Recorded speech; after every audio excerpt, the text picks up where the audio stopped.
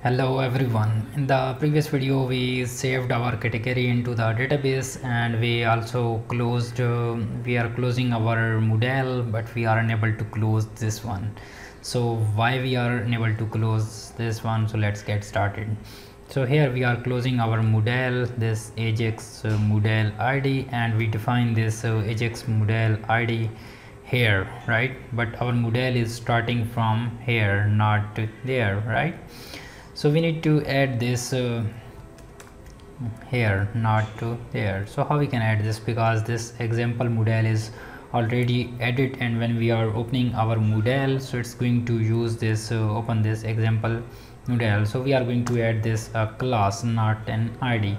So I'm going to add that Ajax model, and let me go to the jQuery. So you can you can select this text and type Control D, so you can switch to the next if there is any other define this same keyword. So you have this one. Let's get refresh and add this into the database. Okay, it's getting refresh, and let's click on this category, fake flare Chrome extension. Click on this save category, and yes, now it's displaying a success message, and our model is also closed. So you can also display the side notification, right? Let me display the get the side notification if there is anyone.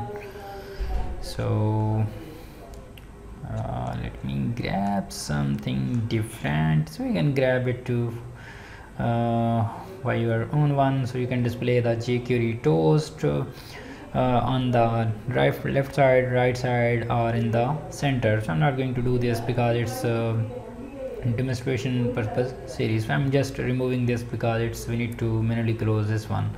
So you can also close this automatically when this is saved. So you can display a message on the right side or left side. It's totally upon you.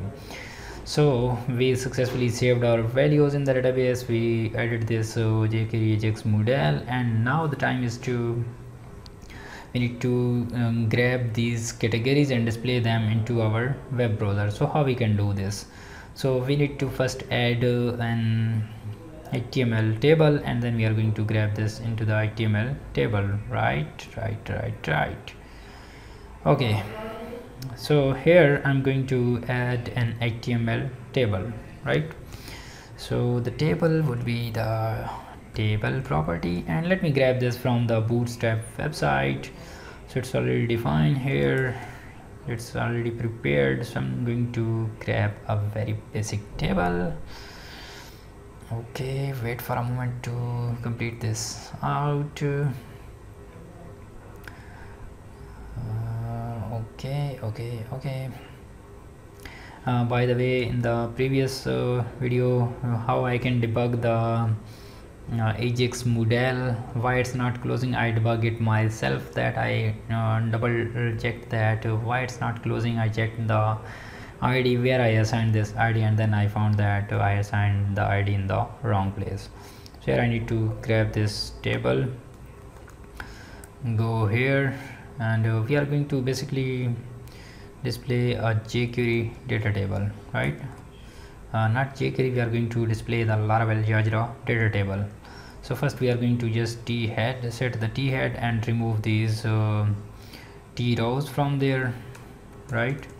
And t body, you need to make this t body empty. So first would be for ID, second would be for name, and then third would be for type, and then 4 would be for actions, right? So here we can define our button. So these are our table headers, and we define them into t head and the tr, right? And then we close this t head and we added this t body. So make sure when you are implementing the data table, so you need to make the HTML table properly, otherwise your data tables are going to throw the styling errors. So we added this t body, so we need to add this t body empty and this table, right? So we are not going to add the data from the HTML. We are going to append this through the jQuery, right? First let me check the let me view this table, that how it look like, and it's look like this one, right? So let me go there and add this into a proper place. Oops, let me add this into this div. Okay, let me add this here, save this one, and now it's going to display us in the 6th column. It will skip first 3 and last 3, so now it looks pretty, right? So we can also add the margin between this button, so we can add a class of margin bottom. So I'm going to add this margin bottom 3, so now it will add a space between table and a button.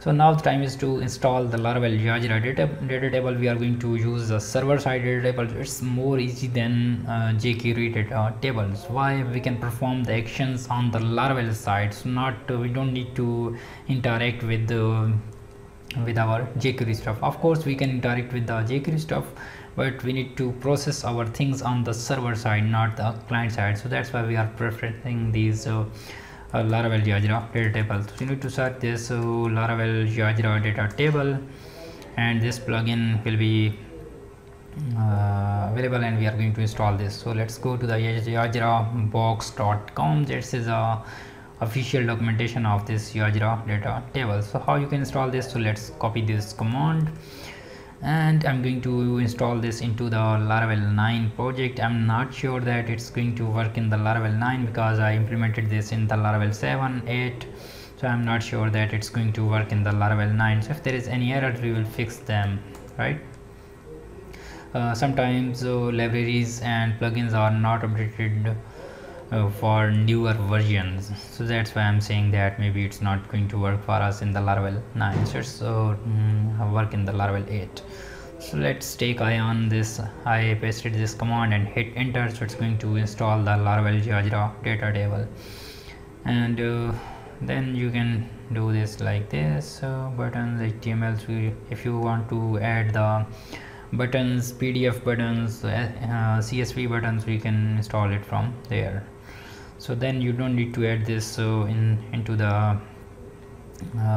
your service provider, because this one will be auto discovered from the discovery package, and then you also don't need to publish the assets, right? So it's going to install and it's taking some time. So here I'm going to close this one, and this documentation also, because we don't need this anymore. So it's going to install the Laravel Yajra data table, and let me check the video size, and it's going bigger, right? So we are going to install the Yajra data table, and then we are going to implement this in the next video, that how we can use this Yajra data tables to generate the data table stuff. So let me assign this table an ID, so we are going to use this in the next video. So our table ID is, this would be category table, right? Category table, and it's generating the optimized file.